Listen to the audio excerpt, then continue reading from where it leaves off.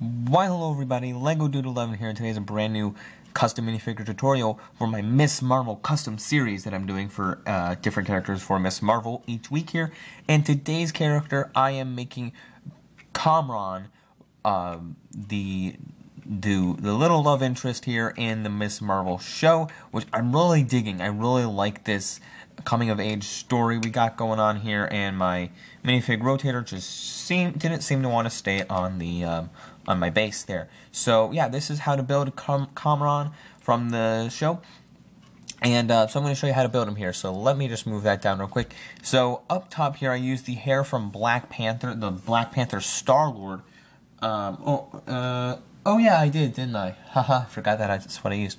From the Lego Marvel CMF series. And then the head I took is from Raj from the Big Bang Theory set to give him. Now he doesn't have a goatee, but many superheroes today did use a goatee side. But I used that head just because I really liked the skin tone and the face for him. And then the torso comes from one of these Imperial guys from Star Wars, but I flipped the torso around so you don't see that belt.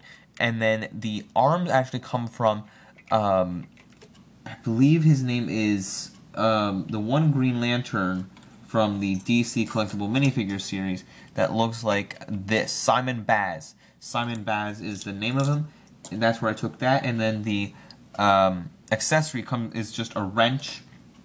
The legs come from Lloyd from the Lego Ninjago minifigure series. This version of Lloyd right there, and from the Lego Ninjago minifigure series. And then I just gave him a wrench because he's a mechanic. Now, by the way, the Simon Baz minifigure Green Lantern does not has black hands, so change out the hands. The Raj minifigure, if you can get the same hands, just the same Raj minifigure has that same skin tone. So then I gave him a wrench there because he likes to work with cars, so that is his accessory that I gave him. So that is how to build Kamran from Miss Marvel, the little love interest there, which I really like how this design turned out.